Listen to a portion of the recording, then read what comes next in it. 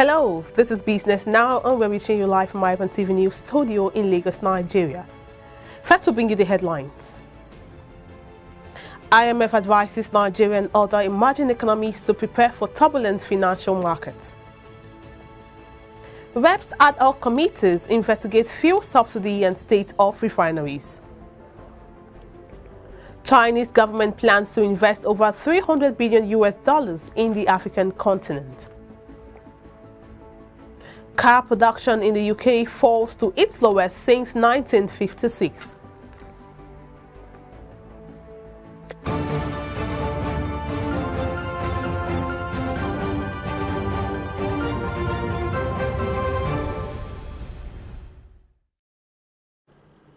Glad to have you join us on Business Now at this hour. My name is Margaret Opara. We begin with the International Monetary Fund's advisory to Nigeria and other developing economies. The IMF has advised countries with large foreign currency borrowings and external financing needs to prepare for turbulence in the financial markets. The Washington-based lender also said countries such as Nigeria should consider extending their debt maturities as a means to contain foreign exchange fluctuations. In a statement, IMF said, as the monetary policy stance tightens more broadly this year, economies will need to adapt to a global environment of higher interest rates. IMF further states that in some cases, foreign exchange intervention and temporary capital flow management measures may be needed to provide a monetary policy with a space to focus on domestic conditions. With interest rates rising, lower-income countries, of which 60% are already in or at high risk of debt distress, will find it increasingly difficult to service their debts. And moving on, the controversy surrounding continued payment of fuel subsidy may not have ended, as the Nigerian National Petroleum Corporation (Nnpc) Limited on Wednesday presented a bill of 3 trillion naira for deliberations at the Federal Executive Council meeting chaired by President Muhammadu Buhari. According to the Minister of Budget, Finance and National Planning, Zainab Ahmed, 3 trillion naira is the amount required to continue to subsidize petroleum products for the 18-month extension recently approved by the presidency. A request for Council's consideration to make additional funding provisions to enable us to meet incremental fuel subsidy request in the 2022 budget. You recall that in the 2022 budget, as appropriated, we had made a provision of 443 billion for fuel subsidy for January to June. Having taken into account the current realities, increased hardship in the population, heightened inflation, and also that the measures that needed to be taken to enable a smoother exit of the fuel subsidy are not yet in place, it was agreed by Council that it is desirable to exit fuel subsidy. The Nigerian National Petroleum Company, Nnpc, has presented to the Ministry a request for 3 trillion naira as fuel subsidy for 2022. The House of Rep is taking major steps to address ongoing issues on fuel subsidy and the state of the nation's 4 refineries. The House set up 2 ad hoc committees at plenary on Wednesday to investigate the lingering issues with refineries with a view of finding a lasting solution to it. The 2 committees are mandated to separately determine the daily consumption of PMS in the country, the current state of refineries, as well as how much it would cost to fix and make them run at maximum capacity.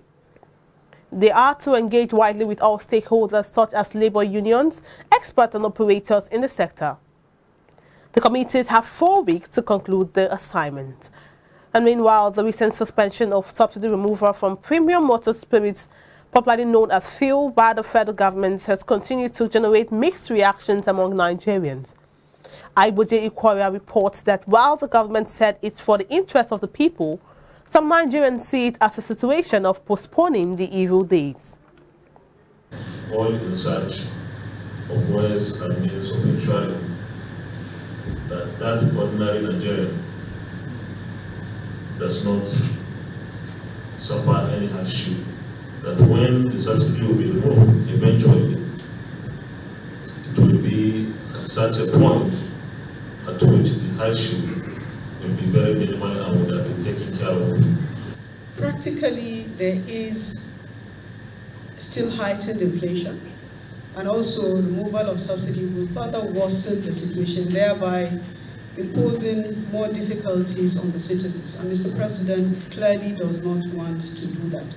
That pronouncement by the Senate President Ahmed Lawa and Minister for Finance, Budget and National Planning Zainab Ahmed was the news of the year for many Nigerians who were protesting against the hike in price of fare. They said the decision was in good faith. I think it's for the good faith of the citizens, because after putting all considerations and knowing that, okay, this might not be removing the subsidy could affect a whole lot of things, especially to the living of the citizen. So in consideration of that, they think they had to resit or have a rethink over it. I think it's of the good faith of the citizen. I'm very optimistic about that. Because this government is responsive government, they have to think, is it the right time to introduce to continue with the subsidy removal or not? But I know that even though the election is coming forth, but that is not the main reason. The government is gauging the tempo, the pressure of the people. They want to know if this is the right time or not. And for every right-thinking person or government, this might not be a right time to introduce such policy. In Nigeria today, a lot of us are living under poverty.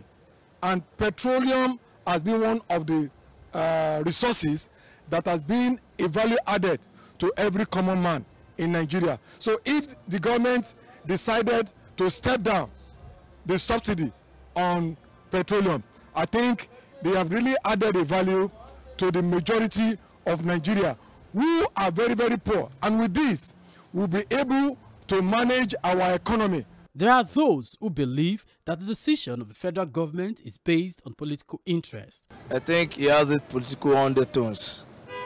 Because 2023 is just by the corner. I think we have less than 15 months to the general election. And making such a crucial decision at this point in time, I think it is detrimental, and it will batter the image of the ruling party. So I felt to a very large extent the suspension was politically influenced to a very large extent.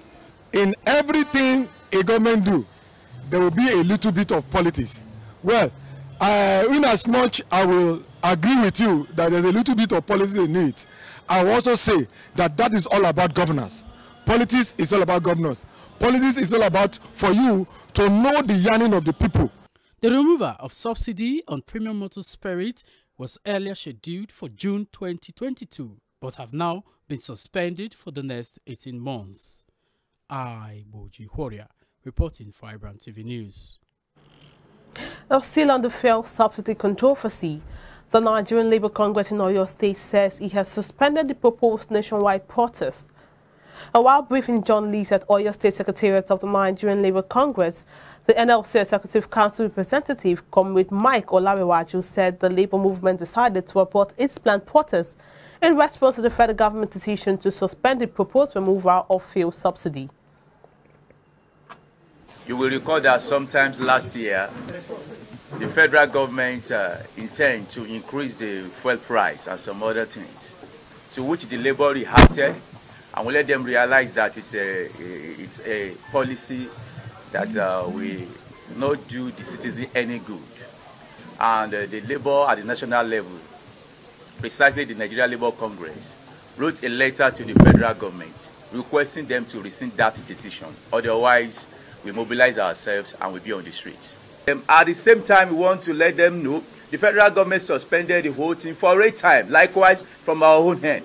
If peradventure they come up with anything contrary to their decision, we should be on the street immediately. In as much the directive has come from the national that everything be put on hold. From NSC office here, everything is suspended for now. This action was called for one agenda, principally to ensure that government reverse or rescale the intention to remove subsidy, and government have done just that. So as a responsible labor movement in the country, the TUC, the NSC, and they said we've just met with our colleagues in the struggle, the civil society group, on the reason, on the need why we have to put this action on hold by ensuring that the removal has been put on hold. And so it is on this premise that we have considered it expedient and the interest of masses are not to further compound or to choke the economy. Away from that, the Senate Committee on Local Content has accused the management of the Nigerian Content Development and Monitoring Board of alleged breach of local content laws. The panel accused the board of alleged dereliction of duty on its supervision of the $10 billion Drain 7 gas project being executed by Saipem. Saipem is an Italian multinational oil field servicing company serving as the principal contractor involved in executing the Train 7 project. The Senate committee, chaired by Senator Teslim following Nnpc Oyo Central, based on petitions written against Saipem, summoned the Executive Secretary of NCDMB, Mr. Simbi Wabote, for interference on perceived regulatory negligence. The summons, as stated by Senator Teslim following at the beginning of the investigative session, was sequel to a failure of Saipem to defend allegations of violations of local content laws in the execution of the $10 billion gas project contract. Addressing journalists after the session, the Deputy Whip of the Senate, who doubles as Vice Chairman of the committee, Senator Aliyu Sabi Abdullahi, APC Niger North, said NCDMB would reappear before committee next Tuesday. Now, the federal government has justified the decision to allow the deployment of the 5th generation, that's the 5G network in the country, saying that the global mobile data traffic, and in Nigerian particularly, is on the upward trajectory, increasing exponentially year on year. Thus, the federal government said there is need for an effective and cost-efficient network expansion to ensure optimal support for this traffic growth, with global mobile data traffic reaching a monthly rate of 56.8 exabytes in 2021 as compared to 3.7 exabytes in 2015. Besides, the federal government is also eyeing part of the 12.3 trillion naira 5G economic output by 2035 and its value chain support for approximately 22 million jobs as estimated by Qualcomm. FMDQ Securities Exchange has announced that turnover in the fixed income and currencies markets hit 20.54 trillion naira in December 2021. Representing a month-on-month increase of 29.89%, that's 4.73 trillion naira. The figure represents a year-on-year increase of 31.86%, approximately 4.96 trillion naira, from 15.57 trillion naira achieved in December 2020. In its December 2021 edition of Fixed Income and Currencies FIC Market Analysis, FMDQ Exchange also stated that total foreign exchange markets turnover during the period stood at $16.37 billion or 6.84 trillion naira, representing a monthly increase of 58.96% or $6.7 billion from $10.30 billion recorded in November 2021. And moving on, the exchange rate between the naira and the US dollars at the official investors and exporters window closed at 416 naira to a dollar, while traded as high as 444 naira to a dollar before settling lower. The naira gained further against the US dollar on Wednesday, albeit a marginal appreciation of 0.02% to close at 416.33 naira to a dollar compared to 416.25 naira to a dollar recorded in the previous trading session. The exchange rate has maintained an average of 416.69 naira to a dollar since the beginning of the new year. And forex turnover at the official market increased by 28.9% to $123.13 million as against the $95.52 million recorded in the previous trading session. Still to come, New Zealand's annual inflation rate tops a 3-decade high. Details and more business stories after this commercial break.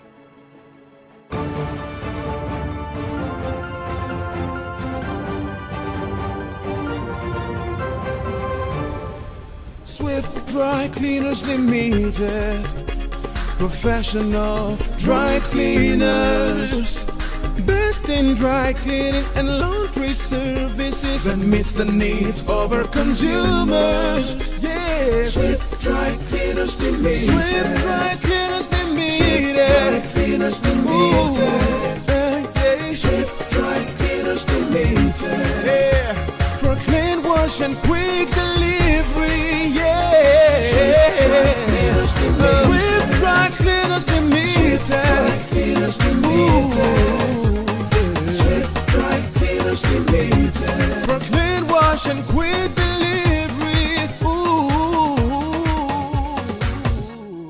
Swift Dry Cleaners, clean wash, quick delivery. Oh boy, winning you was so easy. I just couldn't stand those your powerful shots. That's what happened. Really? Let's go to my place for dinner.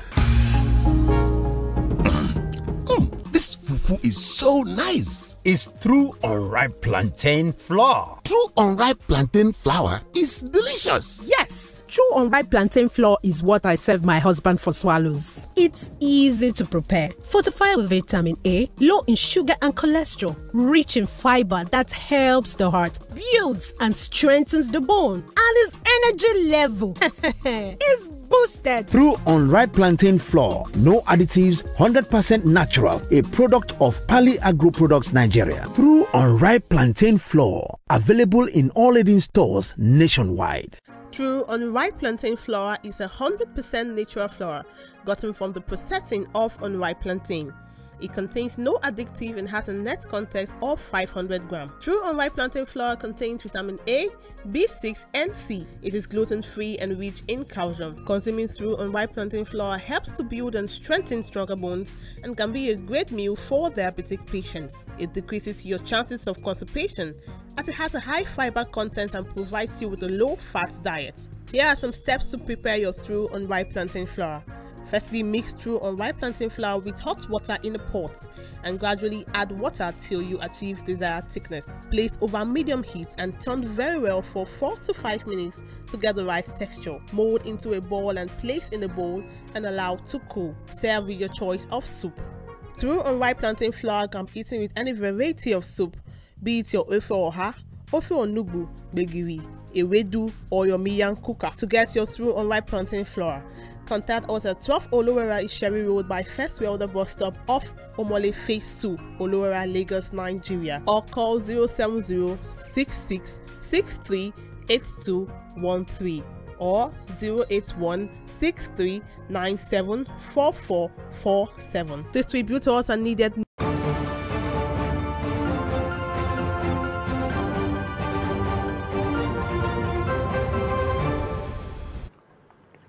And on Africa business scene, the chairman China Africa Business Council (CABC) Chief Dana Chen has announced that the Chinese government is planning to invest over $300 billion in the African continent over the next 3 years. According to her, the move is expected to increase the volume of trade between Africa and China from the current $30 billion. Chen stated this at Memorandum of Understanding signing ceremony between LCCI and CABC in Lagos. Chen also unveiled plans to establish 10 medical and 10 housing projects for African countries, 10 poverty reduction, 10 agricultural projects, while also reaffirming China's commitment to help Nigeria address its security concerns by providing military support programs. Leading gold mining company Gold Fields Limited says it expects to invest about $500 million into its Ghana operations in the coming years. The reinvestment, which will go into the company's Damang mine, is expected to increase the life of the mine from the current 3 years by some 10 more years.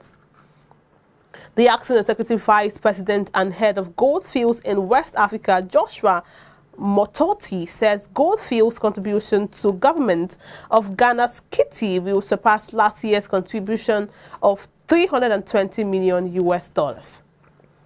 Another foreign business scene, car production in the UK last year fell to its lowest level since 1956, according to figures from the Society of Motor Manufacturers and Traders, SMMT.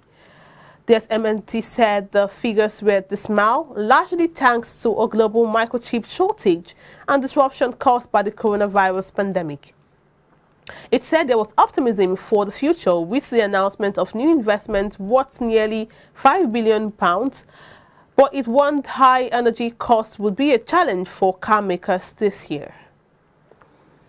And more foreign business stories, New Zealand's annual inflation rate topped a 3-decade high at the end of last year, official figures show.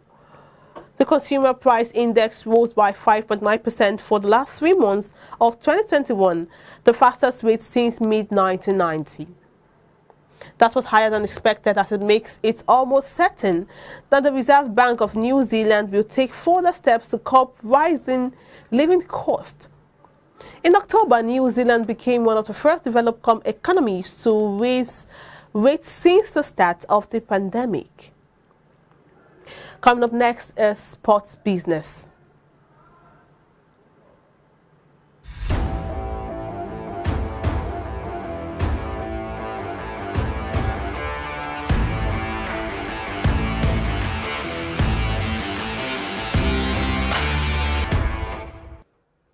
Sports streaming service DAZN is doubling its monthly subscription cost in Germany to $33 effective from 1st February.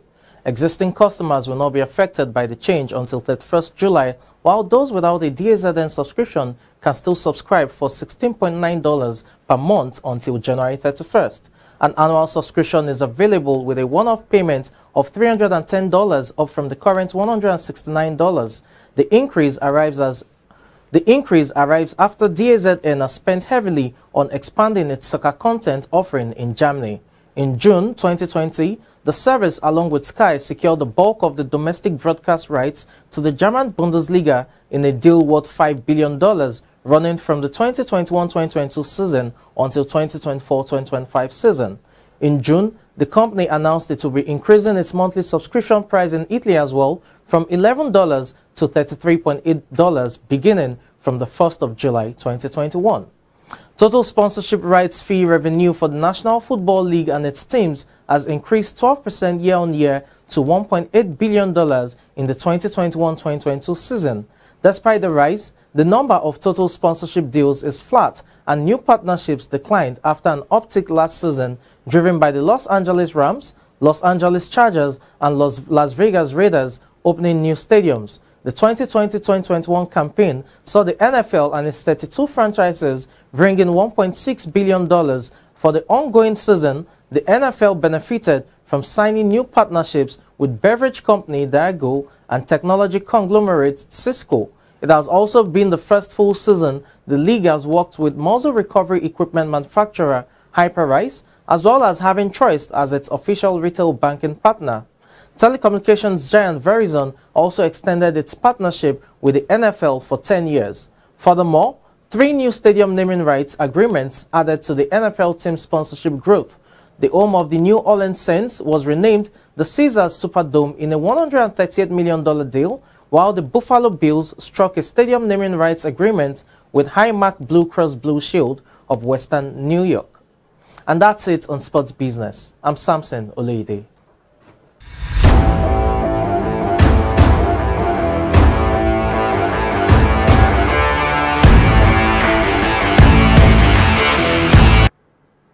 And that's a wrap on business now at this hour. For more business stories, please visit our website, follow all our social media platforms, and do well to tune in to StarTime channel 143 for more interesting business news. My name is Margaret Opa. Thanks for watching.